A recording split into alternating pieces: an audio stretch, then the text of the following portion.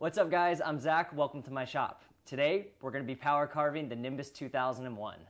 Up! Alright, so the real Nimbus 2001 is made out of polished ebony and is about 6 feet long, which sounds kind of expensive. Instead of using that material, I decided that I'd make the broom portion from walnut, and to make the polished black handle, I could use white oak and ebonize it. And I'd make everything at half scale. I began by breaking down 2 pieces of 4/4 walnut from Home Depot on the miter saw and then laminating things together.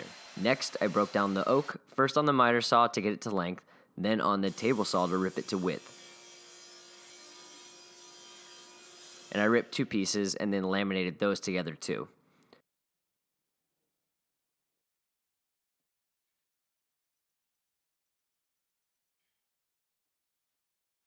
The last thing I did was take the leftover oak and cut a bunch of small pieces out of that I could stack laminate together piece by piece to make what eventually will become the foot stirrups.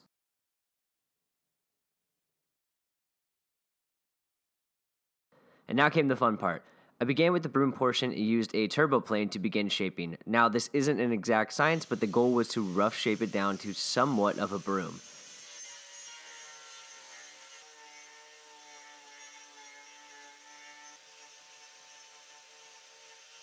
I could then use my stationary bench sander to round over the top part of the broom that would connect to the handle, and then back to carving again using a 40 grit flap disc to better refine the shape.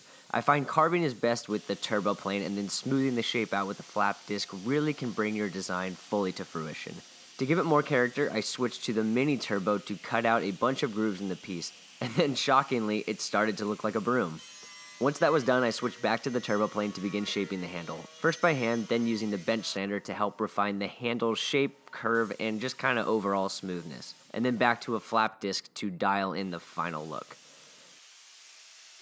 To make the stirrups for the feet, I switched back to the mini turbo to get into the tighter spaces. And this was much of the same, carving down the piece to get it to a nice rounded shape. Once I did, I took it over to the router table to give it a 1/4 inch round over on each side. And this was a more safe and delicate solution than trying to give the piece a perfectly rounded profile using just the turbo plane. After finishing the 2 pieces that would make up the main stirrups, I went back to the handle and used Arbortech's contour sander to smooth everything out. And I was impressed with this tool, having never used it. It's more delicate than an orbital sander and gives you better control and range to round over edges and create longer, smoother profiles. Lastly, I finished off with some hand sanding on the handle and cut a few smaller pieces that would serve as the bridge pieces between the top and bottom stirrup pieces. Ideally, this entire part could flex and fold up and down, but for the sake of making this out of wood, it would just remain stationary.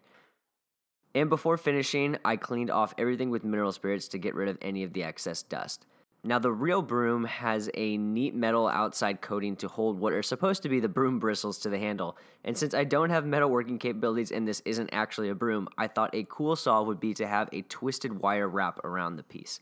To make it, I took some MIG steel welding cable and chucked it up in my drill and then twisted it together.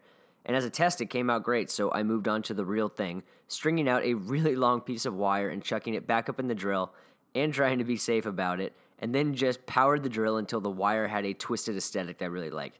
Now, if I had a small forge, I could take the wire and anneal it to help break away the tension in that newly twisted wire, but since I don't, instead I slowly wrapped it around a paint can and let it sit for a few days to let the wires adapt to the new twisted tension a bit more. Now, since I wasn't using ebony wood, to make the handle black, I experimented with ebonizing oak. So I mixed up a solution of steel wool and vinegar and let it sit for a few days, and then came back and rubbed that solution onto the oak, and within seconds the oak blackened. And it was freaking cool, and it works really well. I also added a bit to the foot stirrups by taping off the edges, rubbing the solution onto the piece, and then pulling off the painter's tape, leaving with a really cool distinguished color pattern between the regular white oak and the ebonized oak. Now, I wanted the walnut to have a darker sheen to it like the real broom, so to push it a bit further, I finished it off with a coat of walnut Danish oil, which really helped the walnut darken, but also have the grain and contrast pop to make the design come together. To make the handle look polished, I used just a coat of regular Danish oil and rubbed it on, and this brought out the sheen of the blackened oak without making it look plastic-like, and ultimately it was pretty cool looking. Once the finish had cured, I needed to add the wire and assemble the final piece. To add the legs, I first set up and marked out roughly where the legs should go on the piece, And to wedge them in properly, I ended up sanding down the interior of the leg slightly at first, and then marking the locations to pre-drill holes. And the goal was to use 2 silver metal screws to complement the metal wire that I would be adding momentarily. And pre-drilling in this case was necessary to avoid splitting the really thin, porous nature of white oak.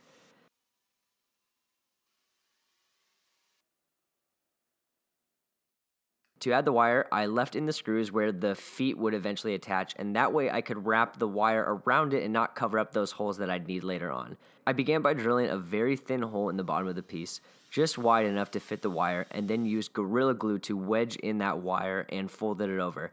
And then layer by layer, I wrapped it around the broom, taking my time to be consistent with the pattern while secretly hoping the entire project didn't fall apart at this point. And with a little love, it didn't.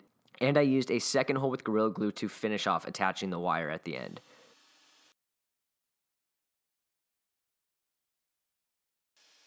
To attach the handle, I drilled 1/2-inch holes on both the broom and the handle. Then I applied a bunch of glue, hammered in the dowel, and then clamped up the piece very carefully and slowly on a big long 4-foot clamp, just making sure that things were straight and even and that I didn't ruin the project after all this work.